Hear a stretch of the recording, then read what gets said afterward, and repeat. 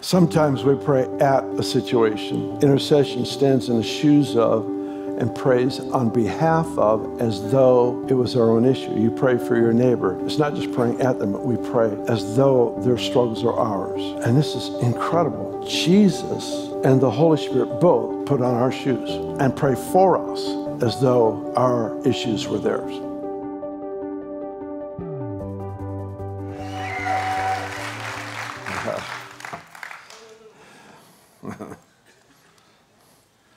A man and his wife and his mother-in-law went on vacation to the Holy Land. While they were there, the mother-in-law passed away.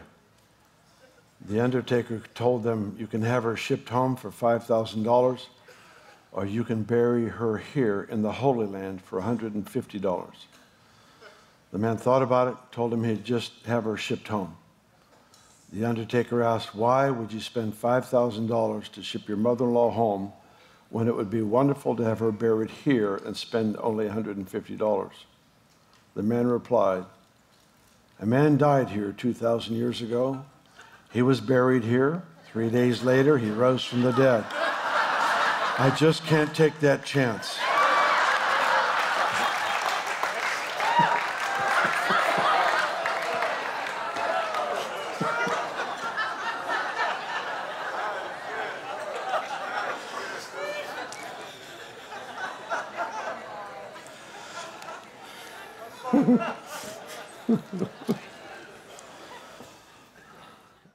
I want us to pray for, we just prayed for impossible financial situations.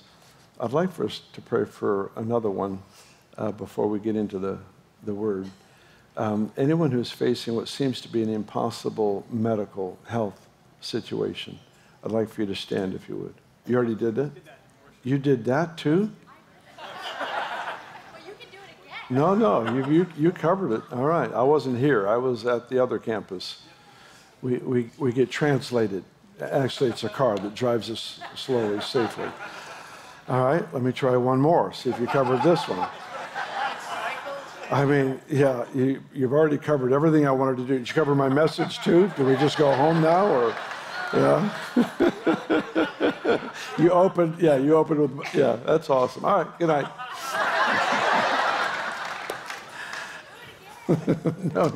No, if you covered it, that's it. Would you say amen to it? But the last thing I wanted to pray for corporately, if it hasn't already been taken care of today, those who are facing any kind of family and or relational impossibility, seems impossible, I want you to stand. We're going to pray for you. Those who are watching by Bethel TV, we bless you and ask you to join your faith with us as well for your own breakthroughs and for the breakthroughs represented in this room. All right. Well, you guys know what to do. You got people standing around you that need you to join your faith with theirs and pray for that relational miracle. For some, it's family members who have turned from the Lord. They need to be restored. For others, they've never come to faith. For others, it's just this confusion, this dividing wall that's come against people. Whatever the case might be, just pray for these folks. Pray for them out loud right now. Pray for that spirit of breakthrough to come upon them right now. That God would restore families, family members, relational issues, that there would be healing there. In Jesus' name.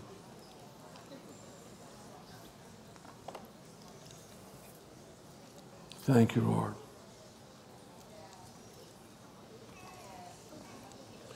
Yeah, we just pray for the same for those who are watching at home, over Bethel TV. We just pray that the spirit of reconciliation would come upon your household, that there'd be great healing, there'd be great restoration. The God who restores everything would restore every single household represented here. We declare that. The God of all peace would establish peace over family lines. We pray in Jesus' name. Jesus' name. All right, you guys did good. Bless them good. Hug them or give them a high five or something. Beautiful. All right, you did well. You did well. Open, if you would, open your Bibles to Romans chapter 8.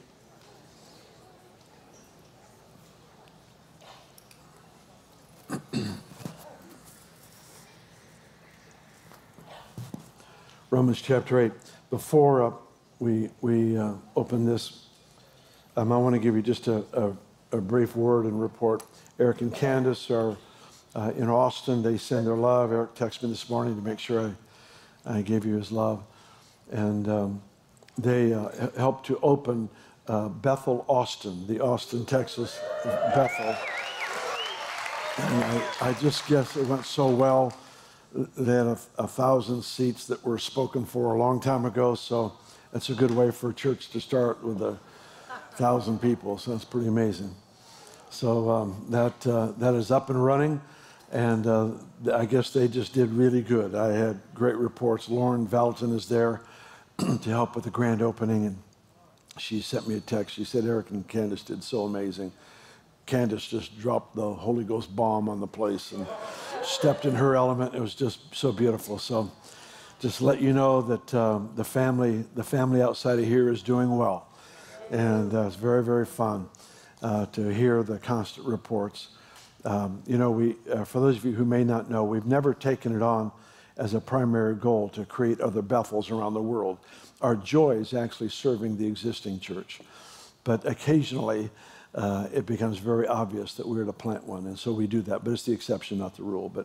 But we also take great pleasure in Bethel, Atlanta, and Austin, Ohio, Cleveland, wherever else they are, they're there. Bless them, Jesus. Amen. All right. And then we have another spiritual son. I was just up in Portland this week. Yeah, I head to Indonesia tomorrow, but Portland this week with Chris Overstreet, and it's just amazing. They got this auditorium that seats 9,500 people, I think it is, and they had 7,000 seats sold, and they were leaving 2,500 for people to come in from the community to receive Christ. And I spoke Friday morning. I got there Thursday afternoon with TV interviews and stuff of that nature. And then that night, Todd White spoke, and Jake Hamilton led worship. So that's nitro and glycerin. It was so fun. At the end of the evening, Todd gives us altar call, and they literally ran. He wouldn't let them walk. He told them, run. They ran down to the front to meet Jesus. And oh, goodness gracious. So I'm still buzzing a little bit from that. If I talk about it, it kind of gets reactive. It was very, very powerful, very fun. And to be in a room with our spiritual sons and daughters, most of them half my age or less, in this room, in a prayer room before the meeting starts, and to watch these guys just step up to the plate and deliver. Just so amazing. The people that Chris O got for this event, my goodness, Marilyn Hickey was there, Lisa Bevere was there, Todd White, I forget all who was there, Robbie Dawkins, his wife Angie, were there, and so many wonderful, wonderful people there speaking, and it was great. It was just great to see Chris O pull that off, and he's had this heart. If you've been around Chris Overstreet, he may have a greater heart for people to know Jesus than anybody I've ever met. I mean, it's convicting to be with him. You feel like you're not doing anything if you've not led anyone to Jesus today. He doesn't make you feel that way. It's just, he just bubbles up with his passion for souls. And he's talked to us for years. He's been on our team here for, goodness, I don't know, 16 years or something like that. And he's talked to us for years about we need to do crusades, we need to do stadium events. I wanted to get a tent and take it around the country. And I mean, he's just constantly talking to us about it. And so we finally just said, go. Go. And he's doing it. I mean, it's just mind-boggling. I wish there was some way to capture some of this, put it on film just to let you see, because everybody in this room is a part of this family. In some way, you have an investment into this that is happening up in Portland. I was floored by the hunger in the room. I did not expect it. I did not expect that level of hunger and passion. It was overwhelming. It's wonderful. So it is Jesus' time for the Pacific Northwest. So I was very, very encouraged. I love, the Portland and on up Seattle, that whole area. I love that part of the country, and I've been there many times and ministered, always enjoyed it. But this time, this was Holy Ghost steroids were in use. It was a little extra oomph. So, all right, Romans 8. Are you there? Yes? Yeah. All right. If you're not there, get there, because you're going to want to be there. Romans chapter 8.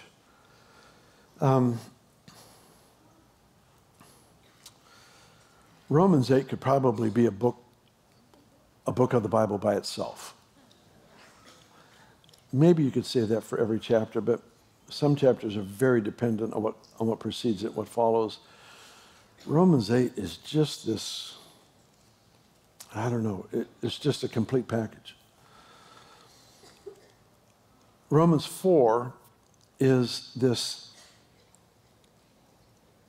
Paul unveils Abraham as the father of faith and how his faith and his hope set a standard for every believer that follows. He actually set the stage. He's set the high water mark that everybody inherits in Christ. It's beautiful. Chapter 5 is this incredible chapter on our justification, that by faith in Christ, we actually appear before God as though we had never sinned. It's the most astonishing thing. Chapter 6 is where we find that we are actually buried with Christ. And the cool thing, if you can picture water baptism, it says if you're buried with Christ, then you're also raised with Christ. And so here's this whole legal basis for not even considering yourself a sinner.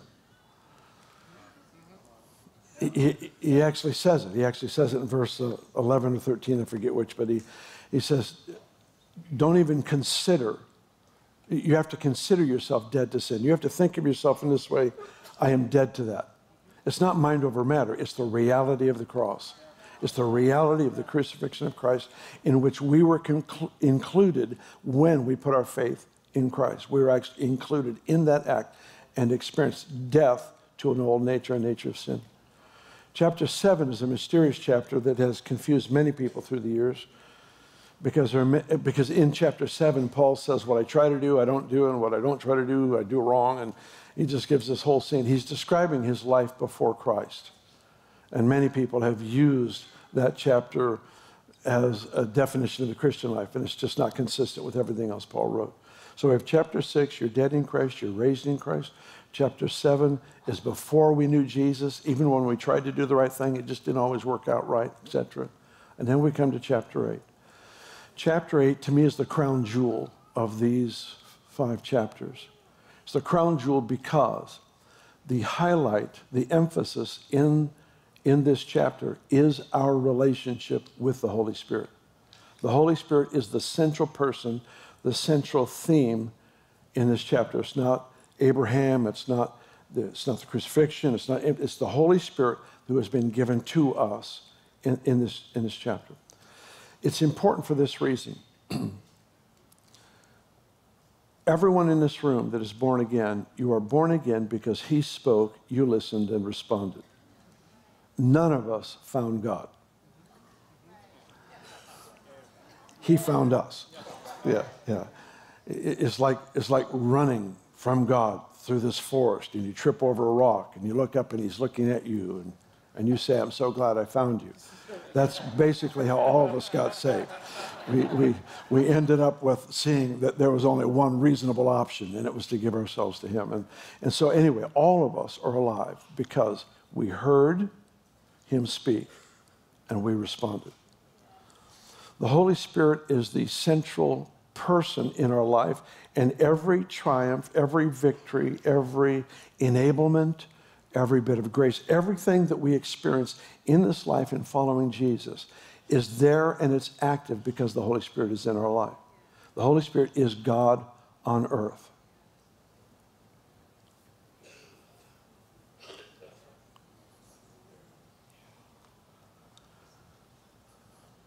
Everything about our life either succeeds or fails because of a relationship with him.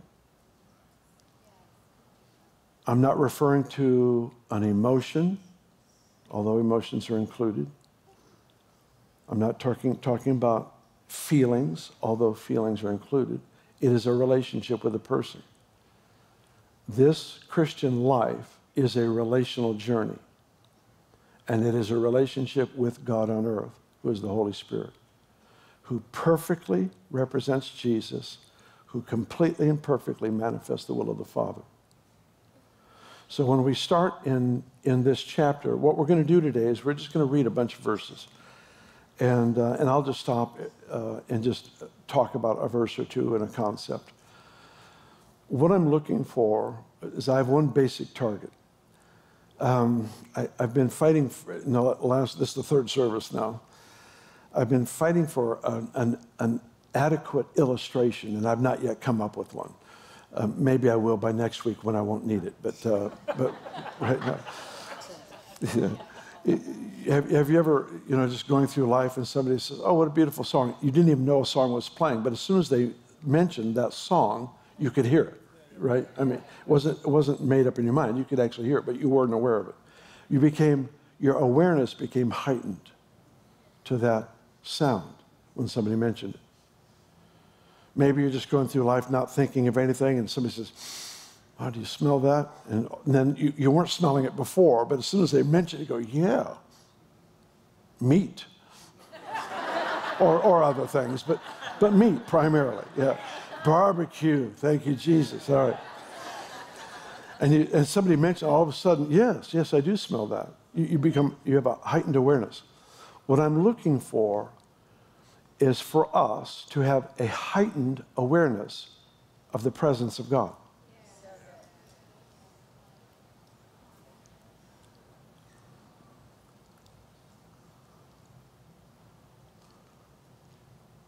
I've had certain things happen to me through the years where I became unusually aware of Him.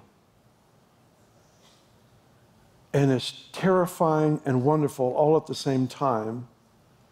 And I don't want to live any other way.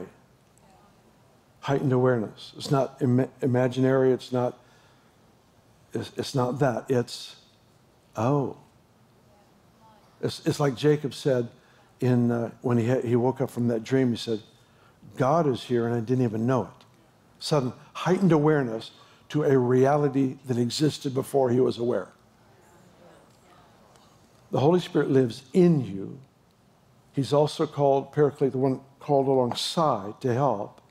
So the whole point is, I would like today to just help with a heightened awareness of God on earth that I have actually received as a down payment of an inheritance. Now, I don't understand that. If there's ever a mind-boggling thought, it's the fact that God gave us Himself as our inheritance, and the initial payment is the Holy Spirit Himself. The down payment. He's called down payment in Ephesians. The down payment of our inheritance. Larry Randolph made a comment years ago. He said, if God is as big as He says He is, He shouldn't be that hard to find. With someone that large in my life should not be that hard to discern. And if He is, I must have my heart and mind anchored in things that are very inferior, that have deadened what He has created in me as a capacity to recognize Him. All right. Amen, Bill. Good point. All right. Hebrews, Ephesians. Let's just go through the books of the Bible. Romans chapter 8. I meant it the first time. Romans 8. I'm going to kind of bounce around the chapter, so we're not going to read the whole thing. I actually, this morning, as I was reading over this, I thought, oh my goodness, we easily could do 3 or 4 weeks of this chapter because it is so pregnant. But we'll just skim over maybe 7, 8, 9 verses, something of that nature. All right, verse 1 of chapter 8. There is therefore now no condemnation to those who are in Christ Jesus, who do not walk according to the flesh, but according to the Spirit. Verse 14. As many as are led by the Spirit of God, these are the sons of God. Now go back to verse 1. There's therefore now no condemnation to those who are in Christ, who do not walk according to the flesh, but according to the Spirit. Those who are in Christ walk according to the Spirit. That is the testimony of Scripture. Those who are in Christ. The evidence of my conversion is that I don't live according to carnal values, fleshly, carnal expressions and values, but instead by the Holy Spirit himself. My life with Christ is illustrated because of a partnership with God on earth, the Holy Spirit. It's illustrated, it is measurable. And he goes on to say that those who are led by the Spirit, these are the sons of God. The reason I want to hit on this for just a moment, we're actually going to spend more time later in the chapter, but the reason I wanted to hit on this for just a moment is there are certain subjects in the gospel that sometimes it feels to me like they have been elevated so high that they are unreachable. And being led by the Spirit is one of those. And it is not. It's your nature to be led by the Spirit. Have you ever just thought of somebody you wanted to call or maybe swing by and visit? It wasn't no thundering voice from God. It's just, I should call them. And you call them and you find out it was a miracle moment that God actually directed you. See, Jesus made a statement. He said, "My sheep know my voice." What does he mean by that? There's a familiarity to the voice of God, to the life of a believer. So much so that there are times where I would have thought it was simply my desire, and I find out afterwards it was actually the voice of God. There's such similarity. Living immersed in Christ puts us in a place where we constantly are hearing that familiar voice. I don't mean overly familiar in a wrong sense, but that familiar voice. It's not the thundering voice from the outside. It's that cry from the inside. And the beautiful part about this is the more we learn to yield ourselves to this work of the Holy Spirit, the more walking in the Spirit, so to speak, is normal and natural. It's the normal reaction to a given situation. One of the conversations I've had with people of late has been how do you know what to do in a given situation? Because sometimes there's a biblical principle that let's just say there's a need. Sometimes there's a biblical principle of generosity, and sometimes the biblical principle of helping them to earn what they have. There's biblical basis for both. How do you know what to do? The only way you can know is recognize the mood of the Holy Spirit. It's his voice, it's his mood, it's his, how is compassion leading you? How is he directing you to express life?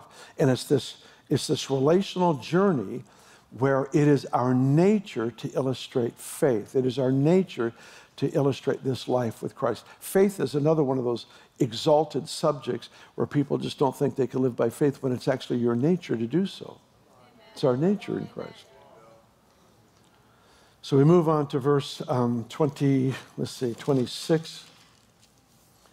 It says, likewise, the Spirit also helps us in our weakness. We don't know. I mean, you got weakness? Anybody aware of those? Yeah. But we probably wouldn't have listed the one he listed. For we do not know what we should pray for as we ought. But the Spirit himself makes intercession for us with groanings that cannot be uttered. So he considers it a weakness for us not to know what to pray for.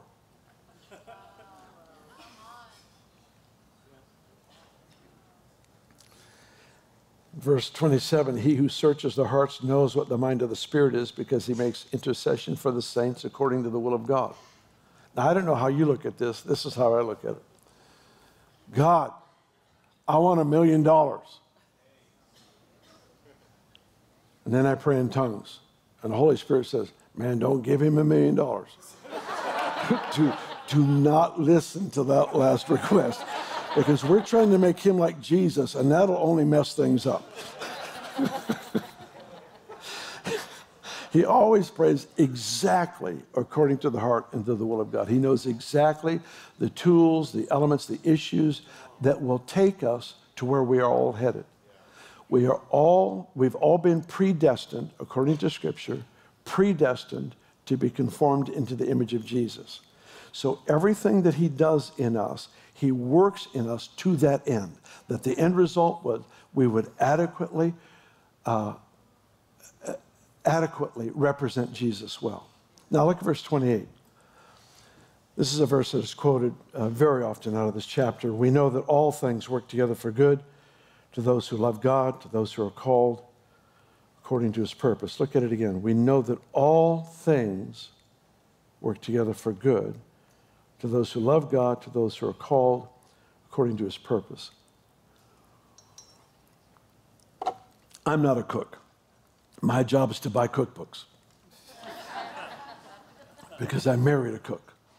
It's my job to inspire her.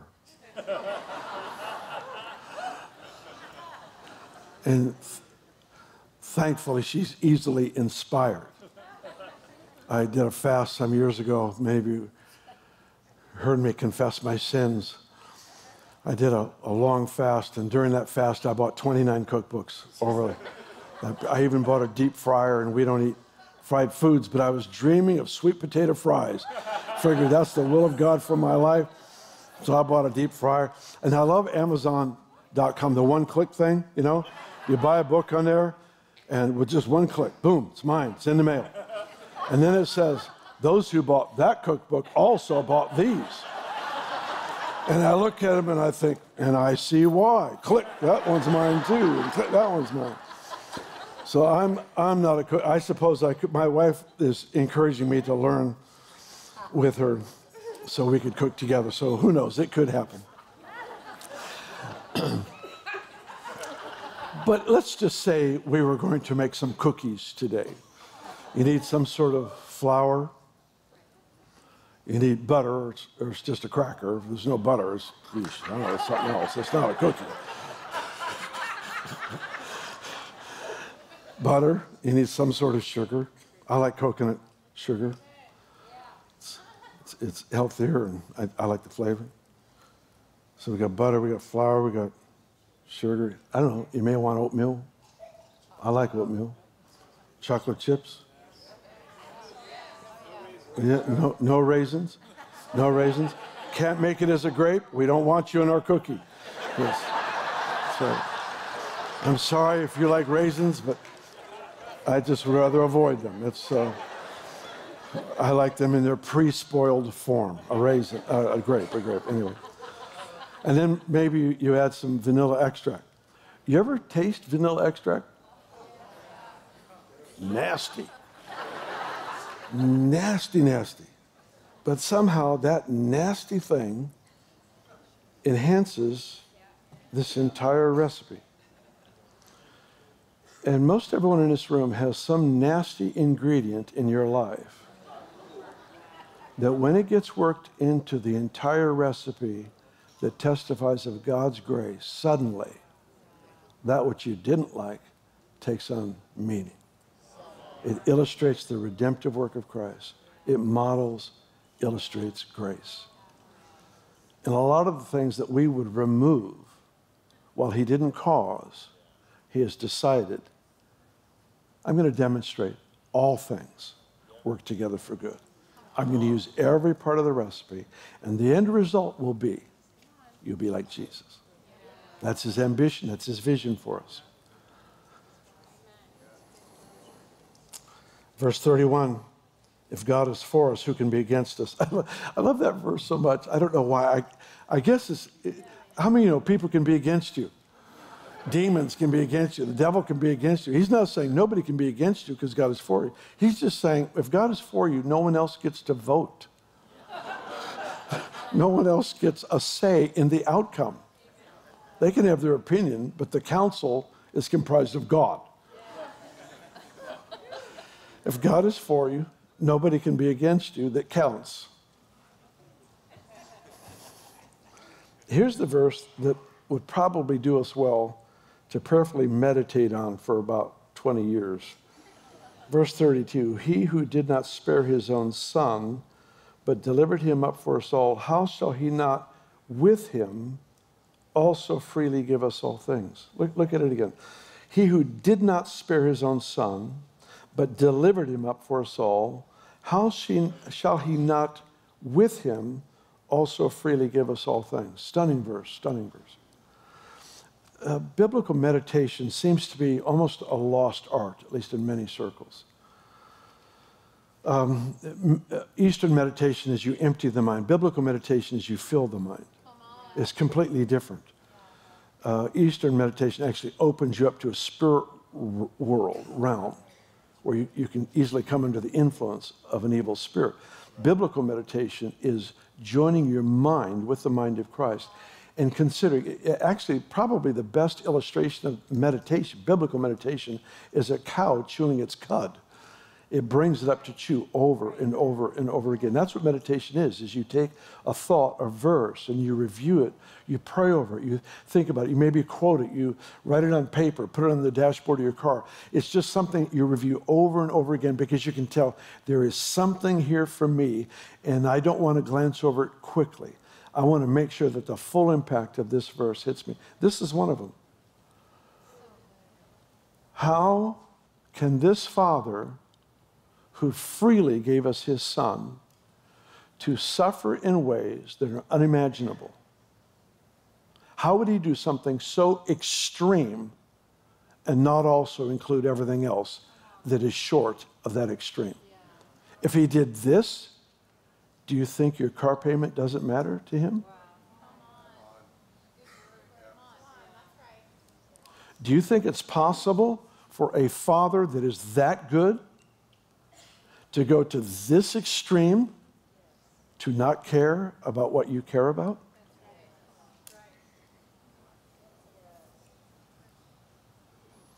We make him this religious feature that cares about spiritual things and nothing else, and it's just not consistent with the testimony of Scripture. It's not consistent with the lifestyle, the model that Jesus himself gave for us. And so here's this statement, a statement that could stand by itself for eternity. How shall he who gave us his Son to not only die a most gruesome death, but to carry upon his flesh the weight of every sin of every human being in all of time, the most gruesome death ever experienced because of that? How could there be anything that would come up in our life that wouldn't matter to him?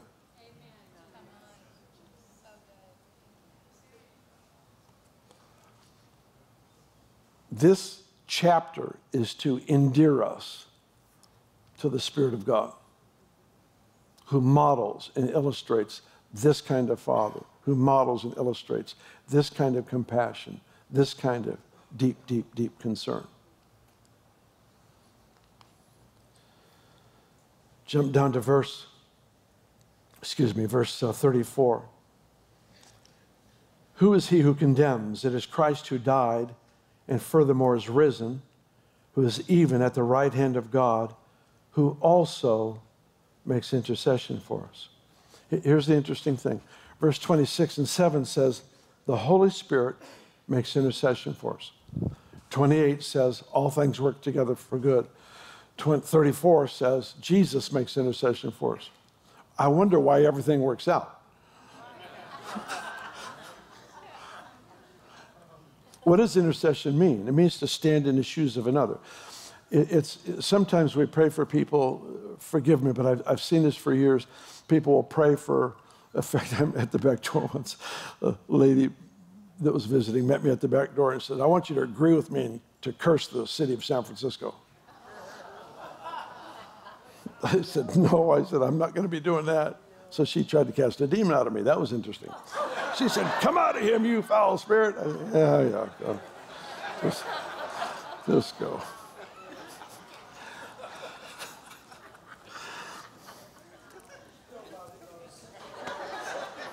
Sometimes we pray at a situation. Intercession stands in the shoes of and prays on behalf of, as though it was our own issue. You pray for your neighbor. It's not just praying at them, but we pray as though their struggles are ours. And this is incredible. Jesus and the Holy Spirit both put on our shoes and pray for us as though our issues were theirs. And they're approaching the Father not because he has chosen evil and they're trying to talk him out of it. There's been that concept for years that couldn't be any more wrong. It's the Holy Spirit and Jesus that are coming before the Father because prayer is his assignment. It is his will. This is how the economy of heaven functions. There is a partnership and there are requests. And in this request, the partnership of God and man, or the Father, Son, and the Holy Spirit, is illustrated through perfect unity, perfect camaraderie. And here they pray for you and for me. And sandwiched in between the testimony of God praying for us is the covenant promise. It'll all work. And it'll all work for good. Verse 37, yet in all these things we are more than conquerors. Say this with me. I'm more than a conqueror. I don't just win. I really, really win. What is more than a conqueror? I don't know. It's like victory on steroids. It's like out there. I am more than a conqueror through him who loved us. Verse 38, I am persuaded that neither death, nor life, nor angels, nor principalities, nor powers, nor things present, nor things to come, nor height, nor depth, nor any created thing shall be able to separate us from the love of God, which is in Christ Jesus our Lord. I remember early in my walk with the Lord, I remember finding this verse in the Gospel of John that I put to memory for my sake, that where Jesus said, and no one can remove you from my Father's hand. There's this picture of the Father. It's in my hands. No one can remove you from my hands. And so here it describes all of creation, the good, the bad, the ugly. It says there's not one part of it that has the ability to create a wedge and to separate you from the love of God. That means that you and I live in continuous connection to the expression of God's love.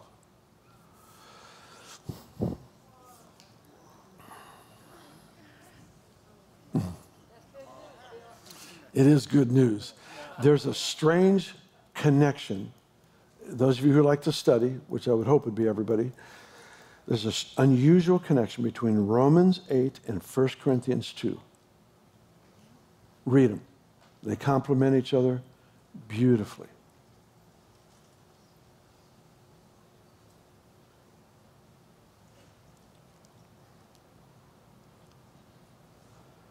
Nothing can separate you from the love of God.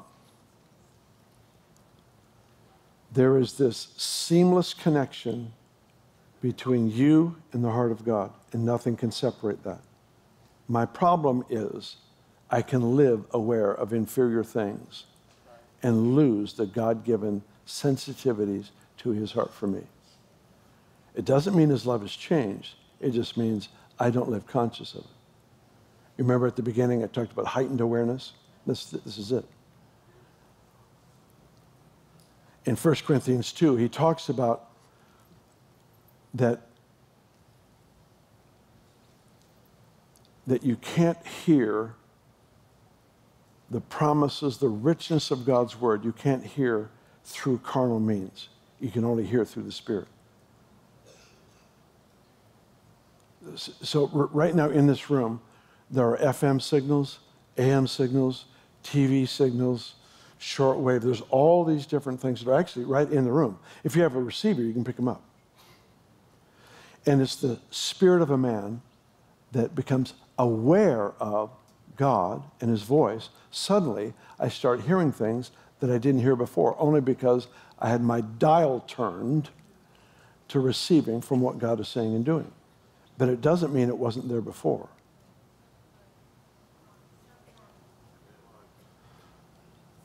Interestingly, in this passage, he says, at the end of verse 38, he says, neither things present nor things to come.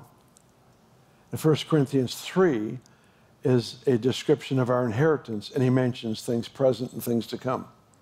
What's missing? Things present, things to come. What's missing? The past. Why? Because he bought it. He bought it. It's not yours. Your past is not yours.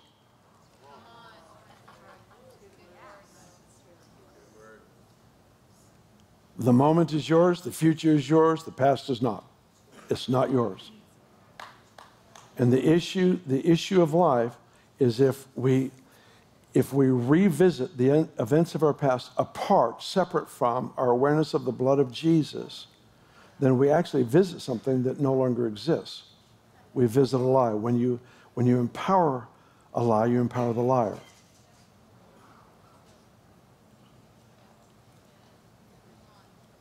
So twice, Paul says, things present, things to come, things present, things to come. The past has been purchased. I have no legal access to it apart from the redemptive touch of Jesus.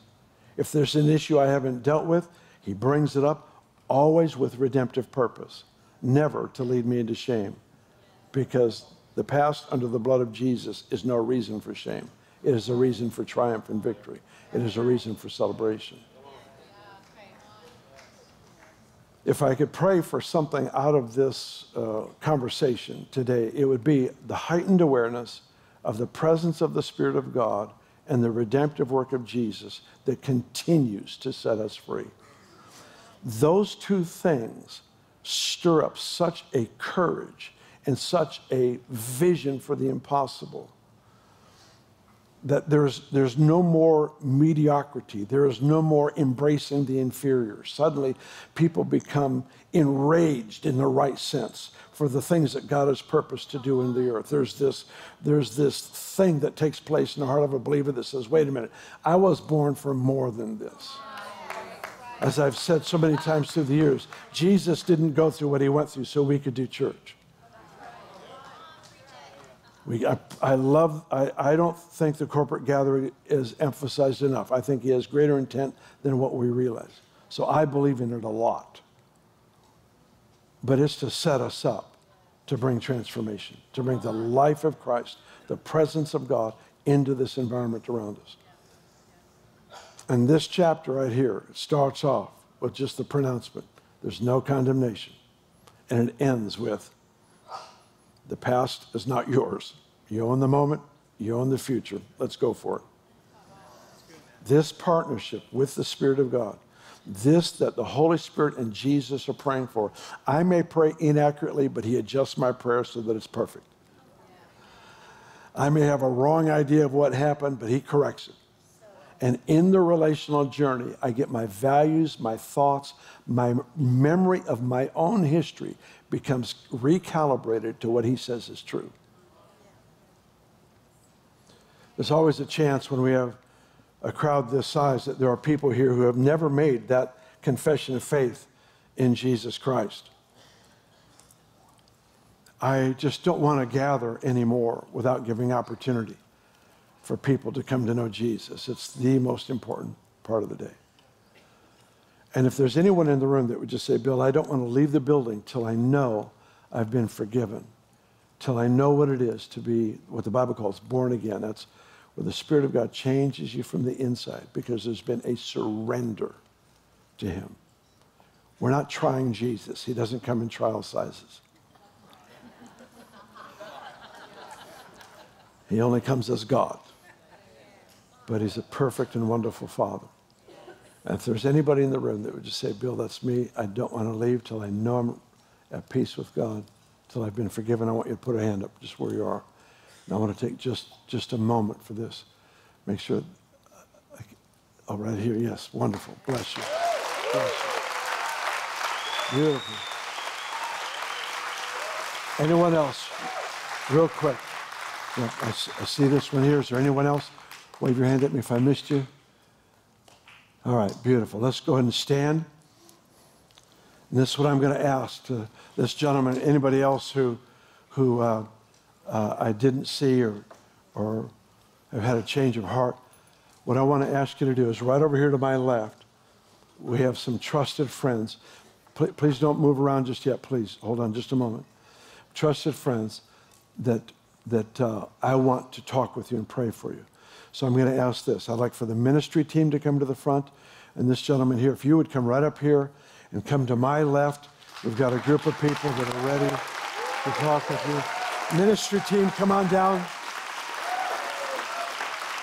Yeah, God bless you. God bless you.